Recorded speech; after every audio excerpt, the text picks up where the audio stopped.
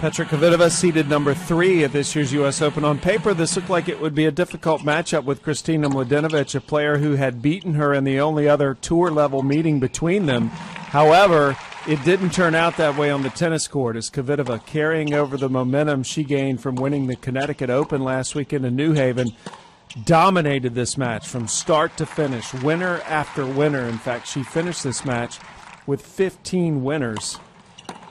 Mladenovic never was allowed in this match at all.